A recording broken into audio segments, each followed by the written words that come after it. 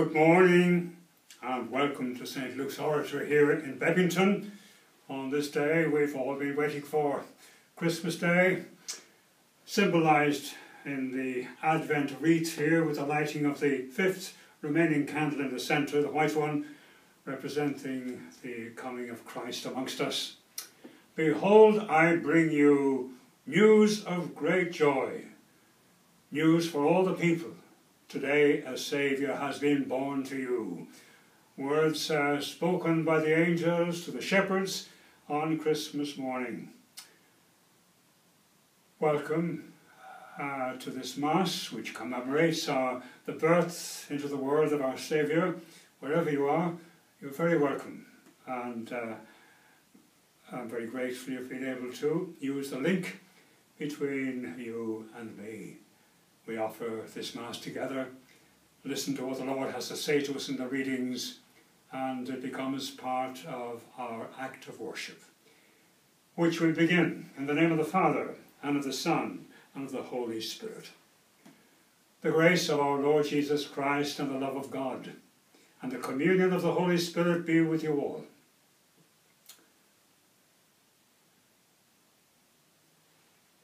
Of course, we are celebrating a momentous event, the most momentous in the history of the world, which has inspired spiritual renewal and gratitude, magnificent carols, the giving and receiving of gifts, offering of good wishes, the gathering of families, which are sadly restricted by the curtailment of the epidemic.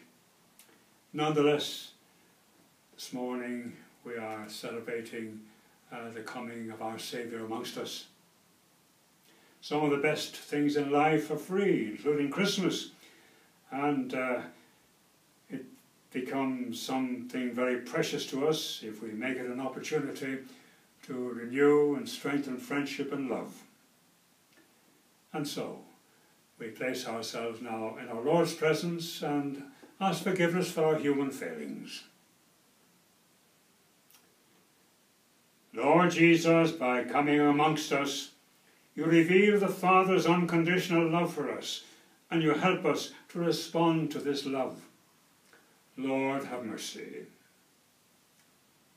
Lord Jesus, on this bright day, you reveal the mystery of our dignity as your spiritual children. Help us to live up to this dignity.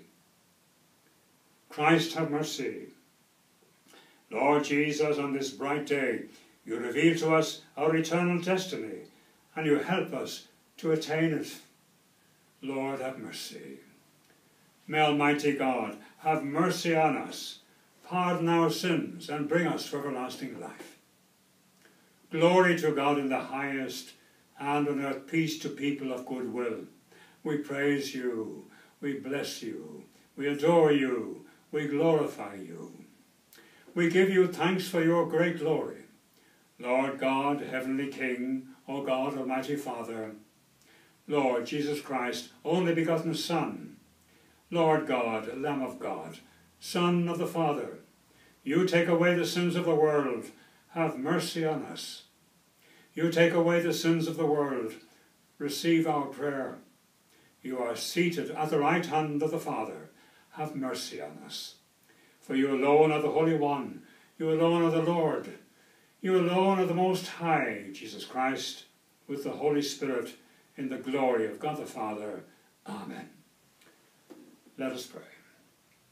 O God, who gladden us year by year, as we wait in hope for our redemption, grant that just as we joyfully welcome your only begotten Son as our Redeemer, we may also merit to face him confidently when he comes again as our Judge, who lives and reigns with you and the Holy Spirit, God, forever and ever. Amen.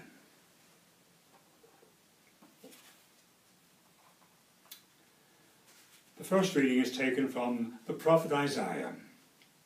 About Zion I will not be silent, about Jerusalem I will not grow weary, until her integrity shines out like the dawn, and her salvation flames like a torch. The nations then will see your integrity, all the kings your glory, and you will be called by a new name, one which the mouth of the Lord will confer. You are to be a crown of splendour in the hand of the Lord, a princely diadem in the hand of your God. No longer are you to be named forsaken, nor your land abandoned, but you shall be called my delight, and your land the wedded. For the Lord takes delight in you, and your land will have its wedding. Like a young man marrying a virgin, so will the one who built you wed you. And as the bridegroom rejoices in his bride, so will your God rejoice in you. The word of the Lord. Thanks be to God. The response to the psalm is, I will sing forever of your love, O Lord. I will make a covenant with my chosen one. I have sworn to David my servant, I will establish your dynasty forever, and set up your thrones through all ages. I will sing forever of your love, O Lord. Happy the people who acclaim such a king, who walk, O Lord, in the light of your face, and who find joy every day in your name, who make your justice the source of their bliss. I will sing forever of your love, O Lord. He will say to me, you are my Father, my God, the rock who saves me. I will keep my love for him always, for him my covenant shall endure. I will sing forever of your love, O Lord. Gospel acclamation. Alleluia, alleluia. Tomorrow there will be an end to the sin of the world, and the Saviour of the world will be our King. Alleluia. The Lord be with you. A reading from the Holy Gospel according to Matthew. This is how Jesus Christ came to be born. His mother Mary was betrothed to Joseph, but before they came to live together, she was found to be with child through the Holy Spirit. Her husband Joseph, being a man of honour and wanting to spare her publicity, decided to divorce her informally. Having made up his mind to do this, when the angel of the Lord appeared to him in a dream and said, Joseph, son of David, do not be afraid to take Mary home as your wife, because she has conceived what is in her by the Holy Spirit. She will give birth to a son, and you must name him Jesus, because he is the one who is to save his people from their sins. Now, all this took place to fulfill the words spoken by the Lord through the prophet. The virgin will conceive and give birth to a son, and they will call him Emmanuel, a name which means God is with us. When Joseph woke up, he did what the angel of the Lord had told him to do. He took his wife to his home, and though he had not had intercourse with her, she gave birth to a son, and he named him Jesus. The Gospel of the Lord. Praise to you, Lord Jesus Christ.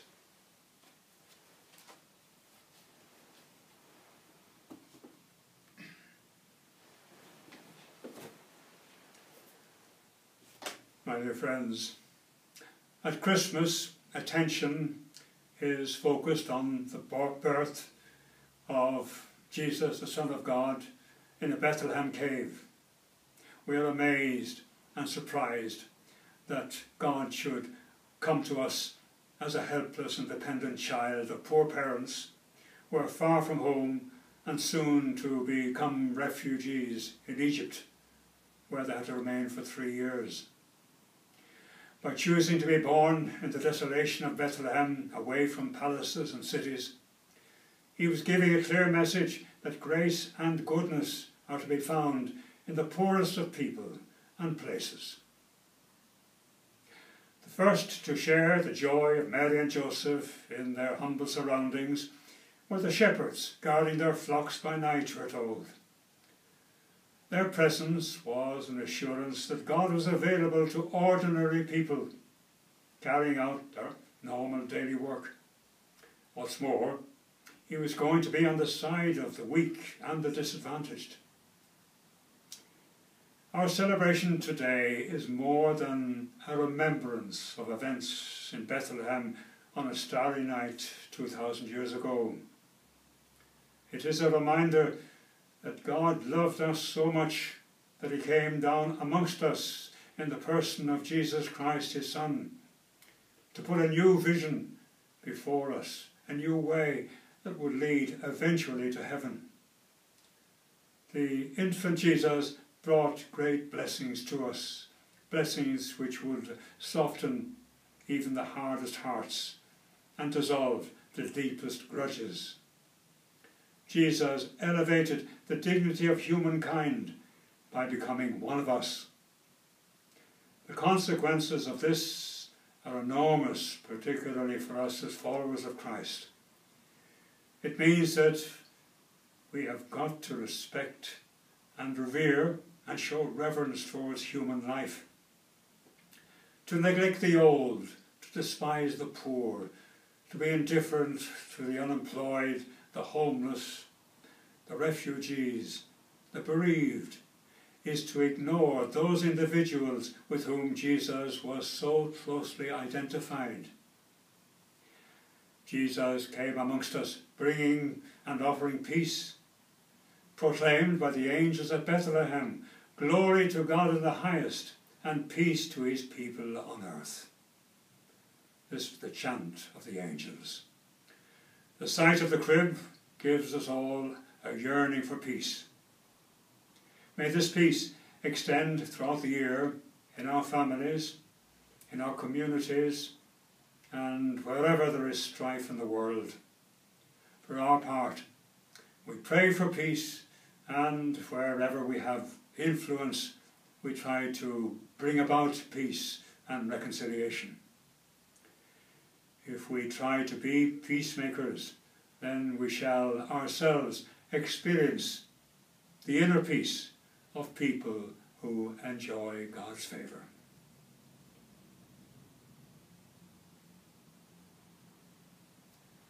We make our common affirmation of faith now as we recite together the Apostles' Creed. I believe in God the Father Almighty, creator of heaven and earth, and in Jesus Christ, his only Son, our Lord, who was conceived by the Holy Spirit, born of the Virgin Mary, suffered under Pontius Pilate, was crucified, died, and was buried. He descended into hell. On the third day he rose again from the dead. He ascended into heaven and is seated at the right hand of God the Father Almighty. From there he will come to judge the living and the dead. I believe in the Holy Spirit, the Holy Catholic Church, the communion of saints, the forgiveness of sins, the resurrection of the body, and life everlasting. Amen. Prayers of the faithful.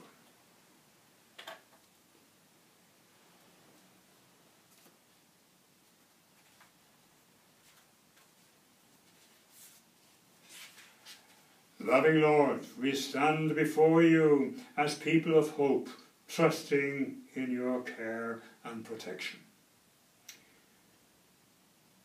May your faithful love support us and soothe the anxiety of our hearts. Generous God, fill us with compassion and concern for others, young and old. Bring healing to those who are sick with the virus, and be there for their families. Lord, in your mercy, hear our prayer. May those who have died rest in your eternal embrace. We remember particularly those who have died around the Christmas season and can no longer share our table. We recall Mike Ayland, Stephanie Lane, Tim Davis, Jill Evans, and there's so many others. Comfort their families and their friends. Lord, in your mercy, hear our prayer. We place ourselves in your protection, O Lord. May the mantle of your peace enfold us this day and tomorrow. through Christ our Lord. Amen. Blessed are you, Lord God of all creation. Through your goodness we have this bread to offer, which earth has given and human hands have made. It will become for us the bread of life. Blessed be God forever. By this mingling of the water and the wine, may we share in the divinity of Christ, who humbled himself to share in our humanity. Blessed are you, O Lord God of all creation. Through your goodness we have this wine to offer, fruit of the vine and work of human hands. It will become our spiritual drink. Blessed be God forever.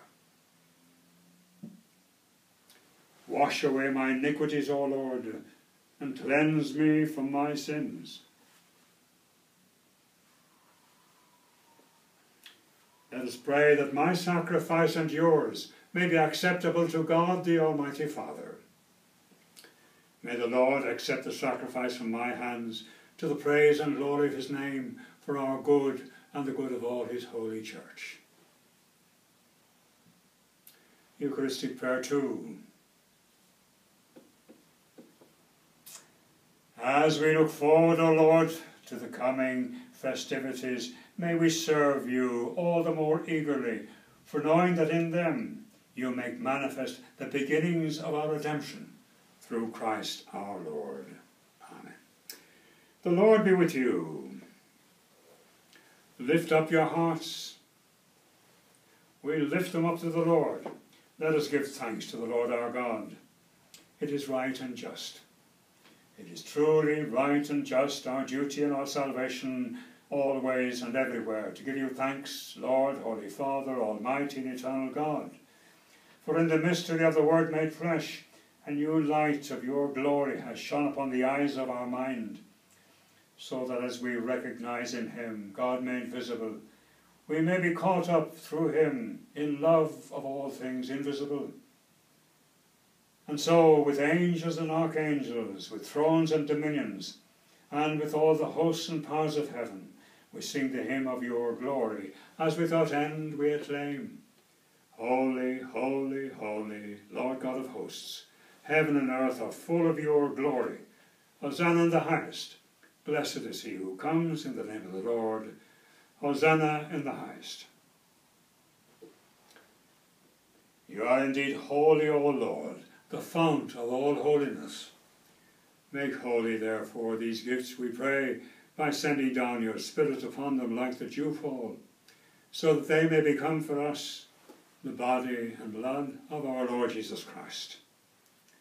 At the time he was betrayed and entered willingly into his passion, he took bread and gave you thanks, and then he broke it and gave it to his disciples, saying, "Take this, all of you, and eat of it, for this is my body, which will be given up for you."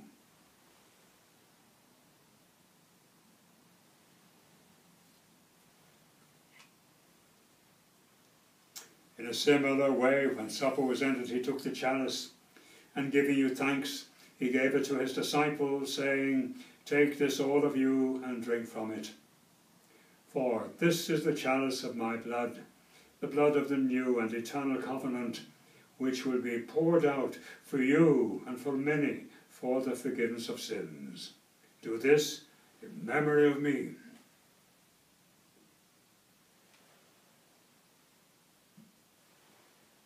The mystery of faith. We proclaim your death, O Lord, and profess your resurrection until you come again.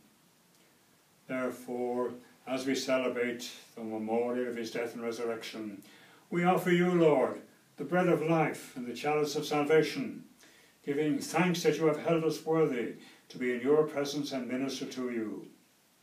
Humbly we pray that, partaking of the body and blood of Christ, we may be gathered into one by the Holy Spirit. Remember, Lord, your church spread through all the world, and bring her to the fullness of charity, together with Francis our Pope, and Mark our Bishop, all the clergy, and all your faithful people. Remember Mike Ayland, and our departed brothers and sisters who have fallen asleep in the hope of the resurrection, and all who have died in your mercy. Welcome them into the light of your face. Have mercy on us all, we pray, that with the Blessed Virgin Mary, Mother of God, with blessed Joseph, her spouse, with the blessed apostles, and all the saints who have pleased you throughout the ages, we may merit to be co-heirs to eternal life, and may praise and glorify you through your Son, Jesus Christ. Through him, and with him, and in him, O God, Almighty Father, in the unity of the Holy Spirit, all glory and honour is yours, forever and ever. Amen. At the Saviour's command, and formed by divine teaching, we dare to say, Our Father who art in heaven, hallowed be thy name. Thy kingdom come, thy will be done, on earth as it is in heaven. Give us this day our daily bread, and forgive us our trespasses, as we forgive those who trespass against us. And lead us not into temptation, but deliver us from evil. Deliver us, O Lord, we pray, from every evil. Graciously grant peace in our days, that with the help of your mercy we may be always free from sin, and safe from all distress, as we await the blessed hope and the coming of our Saviour, Jesus Christ. For the kingdom, the power, and the glory are yours now and forever. Lord Jesus Christ, you said to your apostles, Peace I leave you, my peace I give you. Look not on our sins, but on the faith of your church, and grant her the peace and unity of your kingdom, where you live forever and ever. The peace of the Lord be with you always. Peace be with you all. Lamb of God, you take away the sins of the world. Have mercy on us. Lamb of God, you take away the sins of the world. Have mercy on us. Lamb of God, you take away the sins of the world. Grant us peace. By this means, may the body and blood of Christ preserve my soul to life everlasting. Amen. Behold the Lamb of God, behold him who takes away the sins of the world. Blessed are those called to the supper of the Lamb. Lord, I am not worthy that you should enter under my roof. Only say the word, and my soul shall be healed.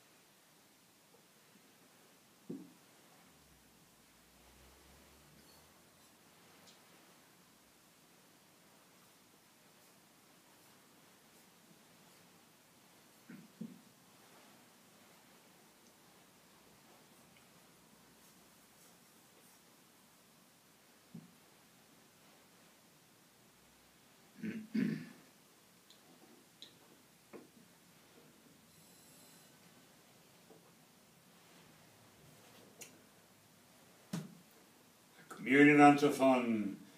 The glory of the Lord will be revealed, and all flesh will see the salvation of our God.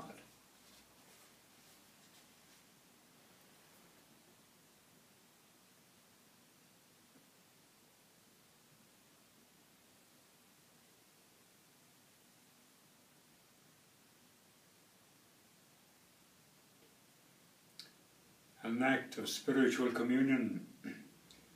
My Jesus, I believe that you are present in the most holy sacrament of the altar, I love you above all things, and I desire to receive you into my soul. Since I cannot at this moment receive you sacramentally, come at least spiritually into my heart. I embrace you as if you're already there, and unite myself wholly to you. Never permit me to be separated from you. Amen.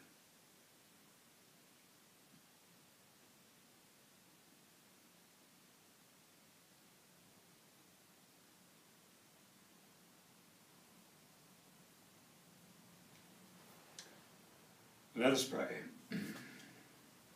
Grant, O Lord, we pray, that we may draw new vigour from celebrating the nativity of your only begotten Son, by whose heavenly mystery we receive both food and drink, who lives and reigns forever and ever. Amen. Well, it only remains for me to wish you a blessed, happy, holy Christmas, you and yours, and a happy New Year. I shall celebrate the next video type Mass on Sunday week. That's the 3rd of January. I'd just like to say thank you to Chris Bennett, who uploads this video every week onto the internet. Very grateful to him now. Well, God bless you all. The Lord be with you. May Almighty God bless you, the Father and the Son and the Holy Spirit. Go forth. The Mass has ended. Thanks be to God.